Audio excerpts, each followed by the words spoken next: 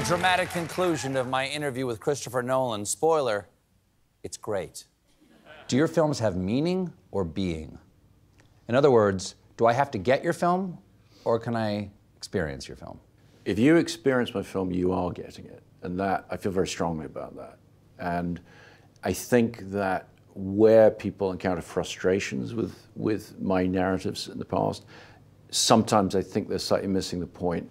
It's not a puzzle to be unpacked. It's an experience to be had, preferably in a movie theater, but also at home. Hopefully in an unbroken period, in a sort of linear period. It's an experience to be had. That is the point of it. That's the feeling of it.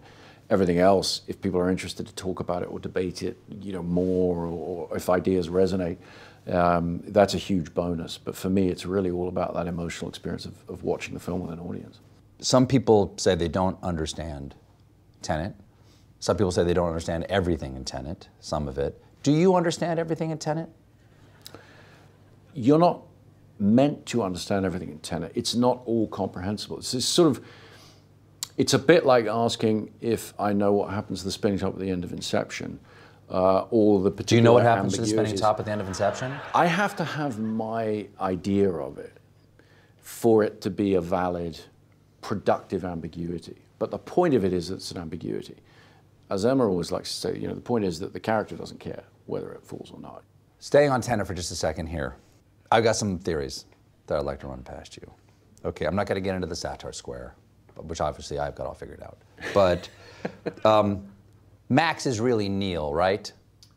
I don't allow myself to comment on fan theories anymore. It's okay. You can. You should. Have fun. Kick off your shoes. Let your hair down. I'm not kicking off my shoes and let my hair down. I made the mistake many years ago, and luckily it was before the prevalence of social media and all the rest. I went to the Venice Film Festival and showed Memento with the first ever audience who saw it. And in the press conference afterwards, they asked me about my interpretation of the ending. And I said, well, the important thing is it's ambiguous, it's unknowable, but yeah, what I think is blah, blah, blah. And my brother Jonah took me aside after that and said, you can never do that again. I said, but I said it's ambiguous. He said, no one listened to that. They want an answer. So if you're looking for ambiguity, if you're looking for open possibilities, you have to keep your mouth shut. Do you have guilty pleasures that might surprise people? Because I've been told that you're a fan of the Fast and Furious franchise. I have no guilt about being a fan of the Fast and the Furious franchise. Okay. Tremendous action franchise. I've never seen any of the movies. Really? And I really want to see them because they're such popular movies that I think that I should really try to understand more the country that I talk about every day. And I don't think I can really do that honestly without watching the Fast and Furious franchise. And I was wondering if you would want to sit down with me and watch all of them in a row. Wow. We did the timing. We have to start at 6 a.m. and you'll be done by midnight. Yeah, no, absolutely, anytime. You've never seen any of them? Is that a yes? Would you watch the Fast and Furious movies with me? Yeah, I watch those movies all the time. I love them. I'm amazed you've never seen one of them. You do not need to watch them all in one sitting.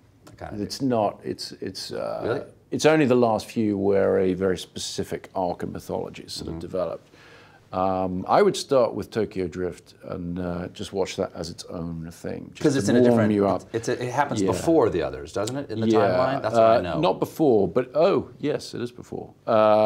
Did I just catch Chris Nolan not understanding something about time? Paradox about exactly. Well, I was going to say something about the end of Tokyo Drift. It's a spoiler before you see it, so you should see it. Thank you, Christopher Nolan. I will be calling you about that Fast and Furious marathon. Good luck at the Oscars. That's it for The Late Show. Tune in tomorrow. My guests will be Andre 3000 and Justin Hartley. Now stick around for After Midnight with Taylor Tomlinson. Good night.